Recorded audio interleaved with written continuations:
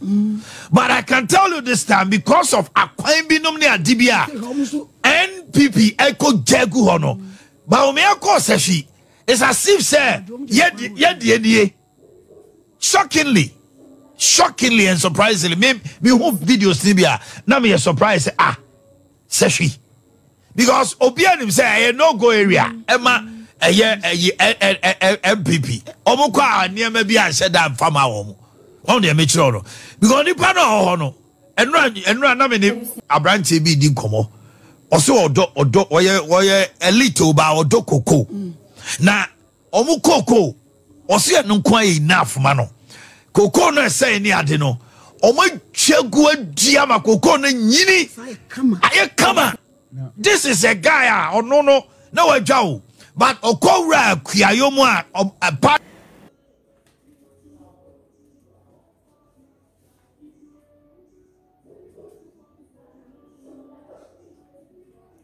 Everything for a year or my hair, yaw, a do watch it, and nay at that door. Omoye a dear chimbia and was some pa airfield. Now, you name him says uncle for we, Omoye generous. MPP yande bonia omu discipline omu ankasa ankasa sa aso na NDC poso ye bonia omu discipline omu ankasa ankasa omu ni MPP omu ni NDC eno ansa wo ya de na ya ye beba abobo echi kama wo ye ne anya so a ye be discipline na ye kopim wo ye sefia yi ne nim se sefi ikro ni de eye NDC party na eye impuntu juma na nado aye wo ho ni ade no Omanhene edubuache ene ne bedwanfo na si ekopiem wo yesehwia ebusiafo ese weni ensese ye ka kyero somebody bi ko so na nado so je juma wo baby chese impuntu juma wo ye wo sehwi ho mo na ye papa bi yes or was issue home. And she's all in some better just on no can cocoa. Just a cocoa no. Why, never. But cocoa no swapping. But another by no. Much cocoa na to a go. And a dear for fun, a for no so much dear so baby a cocoa near to see a fall. Some in one day. Come on a minute, and you copy more years. We are sounds about a bit of home. Aha, and cassette. Ede koto me YouTube here about me trebi koto TikTok. Na me kan akwan ho asem me say Ashanti region, Western region. Wa obeto aba de TNPP amayokuo this year no. Yankopon betu awoka. People were insulting me. Na ebimo chese me de nya no kware asa na make chese Ghana fu bebre no youth ni titru pa impanyfo no mo nkan wo bacho da bi youth no from 30 by 2030 I copy 40 no sebio ya adwene nya adwuma ye ni de enima ne se aban bi mbra aban ne ba na nka na pa bia ye da ye mpem na TV si so air condition si ye so ne ye kura phone ne ye was social media jimia bosonre so aban mo beje mo pay. That is what we want. We are lazy and pay dwumenye. I am telling you aban bia no what this even on my penda da Àsemabä kra enya do this keba begu botom e na kenke na akọ 5 cedis kenke na akọ 6 cedis na mo kan on my penda da Àsemabä anta ma wo inta ma wo fia be na akọ be 11 cedis because if we are no enko back bio. So if Ghana youth we think say we are saying ye koye chi ada bi ye ndi ma na ye ko, but of course empanifo no omo responsibilities I say so omo ye omo nyema bebre say so omo ye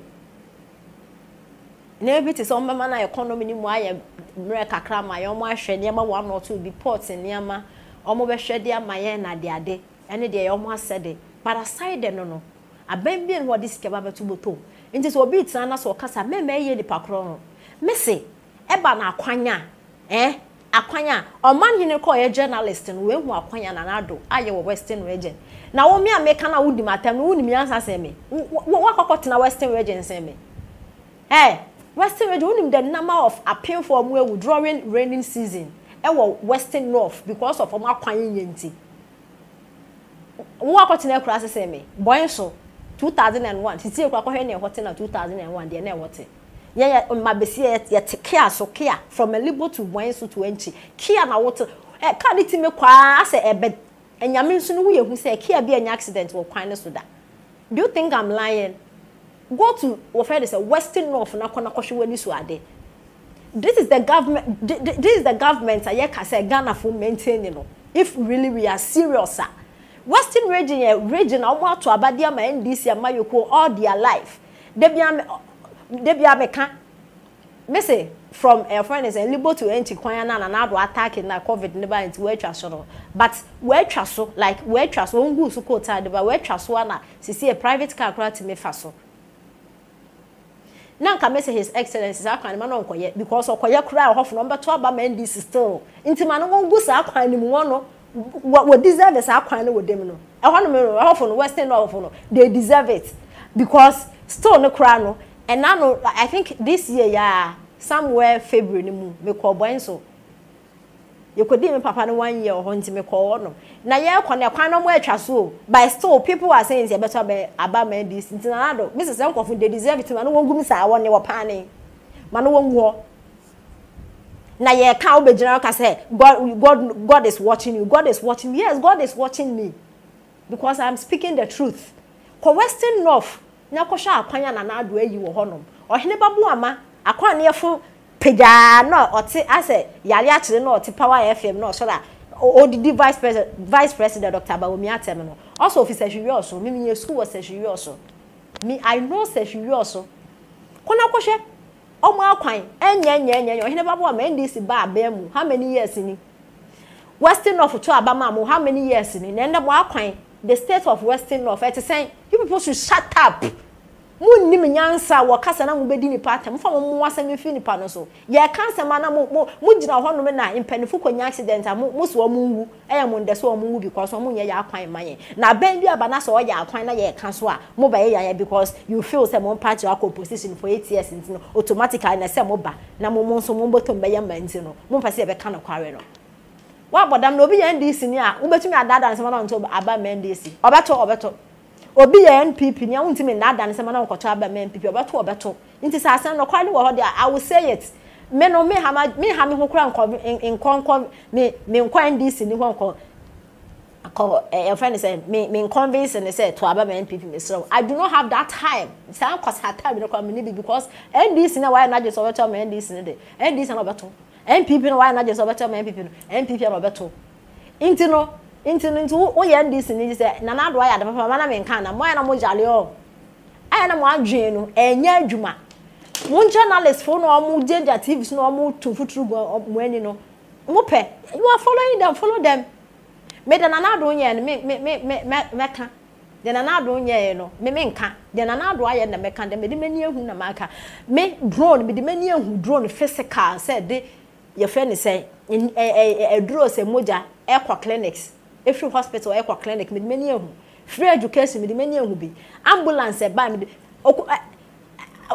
wanya akwea nani share one space mo friend say Fantini MP ato forcing ogina court ana ya wo maniskata on ambulance na wahe wo kan be jina mo be jimi ambulance me many ehu bi you get it enya factory akunfi juice me hu se factory na ekoso am fa mo se hu fi ni panas so mo ate to be commissioned Sefiwe hospital they have no excuse it's non negotiable apologies chama won to me enra o ka chem se ne bi non negotiable Afari hospital my me wan was ebesi ne project ye wie almost be 1.5 years akabe 2% pay akatu oh yeah Kumau beautiful and then Kumau mine woman ya che and in bottom hospital adwuma for me so sada no ye yima we tepa so oboase bekwai they are all working now so entimu ya ankrofo no you see they don't need so much from you and the yema kwai mame mamba bia me kwa ayaresa bia menya me ho betomi asa ade no ye kura na self speaking ade no na ka ade obi ehu sa ye funu enya mpo na ba ha wan ye campaign do so ye campaign dia e no I was say mom ye manfo hu say ade me so me interchange a ona hin nike me ji say aba no ntimi ye kwa e bia no December na e be 50% and people will see say obi a we bibi very good shade she need important at a point in time on say Omanhene sefiwe NDC enclave. But I can tell you this time because of Akwanbinom ne adibia NPP echo jegu hono. Bawumia ko sefi. It's as if say ye shockingly and surprisingly me hope videos nibia na me surprise sefi. Because obianim say no go area Emma MPP omukwa aniema bi anse da mfama wo won de mechiro no because nipa no ho no enura na me ni abrante bi di komo oso odo oye elite oba odo koko na omukoko oso no kwa enough ma no koko no say ni ade no omachegu adia ma koko no nyini aye kama this is a guy ono no na wadwa. But okowra kuayomu a party no MPP yes ade no amakuafo no ni nyina ni age ba wan hwe wo won kan na okumase a uhunu sa ade no wo be conclude